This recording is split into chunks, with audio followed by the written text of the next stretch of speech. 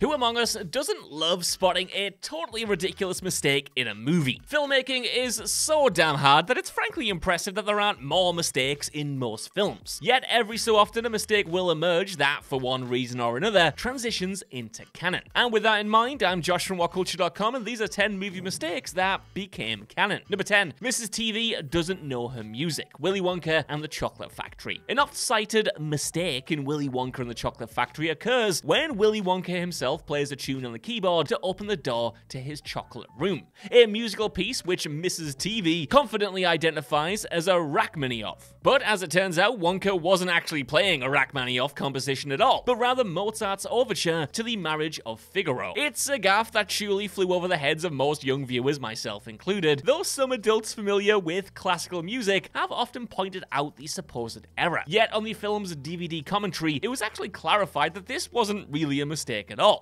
It was simply intended to demonstrate Mrs. TV's know-it-all personality, that she's not nearly as smart and worldly as she evidently thinks she is. Ironically, it also ends up making those who pointed out as a mistake seem a little overconfident in their own powers of observation, given that they missed that it was actually supposed to indicate this about the character. Though it's been parroted as a mistake for literally decades at this point, those in the know have made it abundantly clear that this character is the ignorant one, not author screenwriter Roald Dahl. Number 9. Rocky's oversized robe. Rocky. You'd be forgiven for letting out a little chuckle when you first see Rocky Balboa in his distinctive red boxing robe at the end of Rocky, ahead of his clash with heavyweight boxing world champion Apollo Creed. The robe's clearly way too big for star Sylvester Stallone and gives the impression of someone basically playing dress up in their dad's gear. And as it turns out, this was a legitimate error on the part of the film's costume department, with an oversized robe accidentally being delivered to set. Without any backup costume or any means to get it altered before shooting, Stallone made the executive decision to work the wardrobe malfunction into the plot, resulting in a cute little moment when Rocky asks Adrian, "You don't think this robe looks too baggy, you know?" Ultimately though, it only enhances Rocky's status as the underestimated underdog. I mean, if this guy doesn't even have a robe that fits him, how could he possibly go the distance against Apollo Creed? Sometimes the happiest accidents end up creating the most organic movie moments. Number 8. The Overlook Hotel's impossible geography. The Shining. Stanley Kubrick maintains a reputation as one of the most meticulous and detail-orientated filmmakers who has ever lived, such that any notable mistakes in his films are more often than not entirely intentional, well-thought-out decisions. Case in point, many have pointed out over the years that the iconic Overlook Hotel in The Shining doesn't make much sense in terms of spatial geography. We get considerable glimpses of the hotel's layout throughout the horror classic, yet anyone who actually tries to map the Overlook will soon realize that, as seen in the film, there are doors that can't feasibly lead anywhere. In the hands of a lesser filmmaker, this might seem like just a colossal oversight, but coming from the pathologically fastidious Kubrick, it's probably unlikely that it's a gaffe. Though Kubrick didn't ever confirm this himself during his lifetime, it is largely accepted among fans now that he chose to intentionally present the Overlook as incoherent and disorientating to further generate a mood of eeriness and uncertainty. Number 7. Simon Skinner breaks the fourth wall. Hot Fuzz. It's simply a matter of practicality that filmmakers can't catch every single mistake during shooting. And in the case of Hot Fuzz, director Edgar Wright didn't notice that the great Timothy Dalton briefly eyeballed the camera during one scene. When Dalton's smug villain Simon Skinner proposes a toast to the newly dead Martin and Eve, for a few fractions of a second, his eyes actually dart into the sightline of the camera lens, ensuring that he locks fleeting eyes with the audience. On the film's DVD commentary, Wright pointed this out and added that he originally considered using visual effects to correct Dalton's gaze, but ultimately decided that it would be funnier to turn it into a meta moment instead. And so, Wright had his sound team add the sound of a cash register clinking in the background to draw greater attention to it. And considering that Skinner is basically outing himself as a villain throughout the entire scene, it is pretty hilarious, if initially unintended, that he basically ends up winking at the audience for a tiny sliver of screen time. Number 6. All the editing mistakes. Shutter Island. Shutter Island is easily one of Martin Scorsese's most mainstream skewing movies, if not his absolute most. So it tracks that it's also this film that's been put under the most scrutiny for being filled with so-called mistakes. In fact, also many armchair continuity supervisors online have called the film out for its uncharacteristically rough editing, most often pointing out the sequence where US Marshals Teddy and Chuck interview a patient at Ashcliffe Hospital, Bridget Kearns. In one shot, Kearns is seen drinking a cup of water, except there's no glass in her hand if you look closely. Yet in the next shot, it is actually visible. Even if you very generously assume that Scorsese was going to CGI the glass into the shot later on for some reason, isn't it far more plausible that this was a case of a master filmmaker collaborating with his equally masterful editor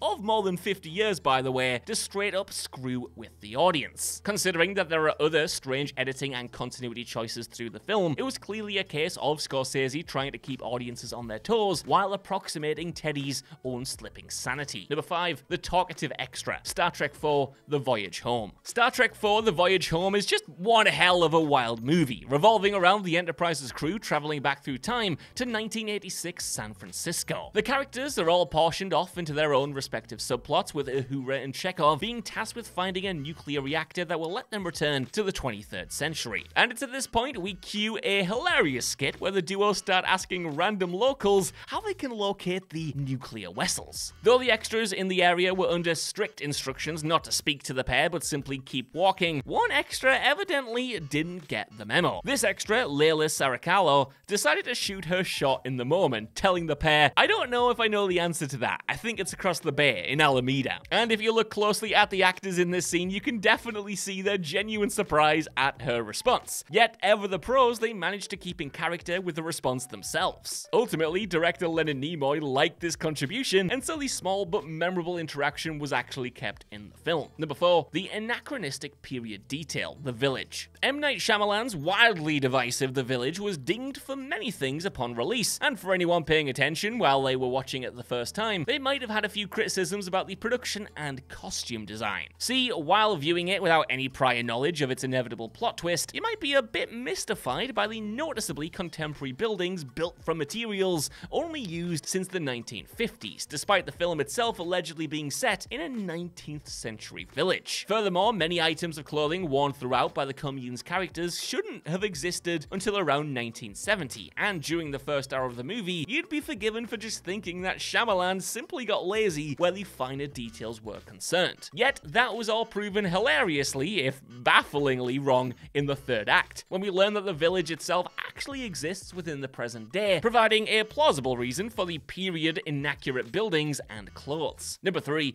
Joel can't shoot arrows, Addams Family Values. The Addams Family Values is a stone-cold masterpiece of a comedy sequel, and in recent years seems to finally be getting its due. Now, admittedly, not everything in the shoot went quite according to plan, though in this case it did end up only making one scene that much funnier. See, the film features a legendary subplot in which Wednesday and Pugsley are sent to a chirpy summer camp, where Wednesday meets a similarly unenthusiastic outcast called Joel Glicker. Among the many camp activities the trio are forced to participate in, they're made to shoot arrows, resulting in Joel growing frustrated as he struggles to load and fire his arrow instead of just throwing it on the ground. Now, this throwing it on the ground wasn't part of the initial script, however, as the actor was apparently not much of a practically minded kid either, and couldn't load the arrow for real, and amidst his struggle got legitimately annoyed and just threw it on the ground. This apparently generated uproarious laughter on the set, enough that director Barry Sonnenfeld decided to use it in the film. Number 2, Lando mispronounces Han's name, Star Wars: The Empire Strikes Back. For literally more than 40 years at this point, Star Wars fans have wondered why Lando Calrissian just can't seem to pronounce his uneasy pal Han Solo's name correctly, which, by the way, I've since learned I've also been doing my entire life. See, in The Empire Strikes Back, Lando pronounces Han as if to rhyme with can, no matter that Han himself pronounces it to rhyme with none, essentially. Oh, not in my accent. Now, many at the time simply pawned it off as actor Billy D. Williams, offering up his own eccentric interpretation of the name, and because Empire was directed by Irvin Kershner rather than George Lucas, there perhaps wasn't the same impetus to correct it. But nearly 4 decades on, fans finally had the pronunciation error fully canonized in Solo: A Star Wars Story. See, in this prequel, Han and Lando meet for the first time during a game of sabacc, where Lando mocks Han's incorrect pronunciation of the name. But moments later, Lando then gets Han's name wrong himself, which of course goes commented on. It's a cute little moment that demonstrates the origin of Lando's weird pronunciation and his ongoing refusal to say it right, which again, I can totally vibe with. Number 1, Hal's incorrect chess play.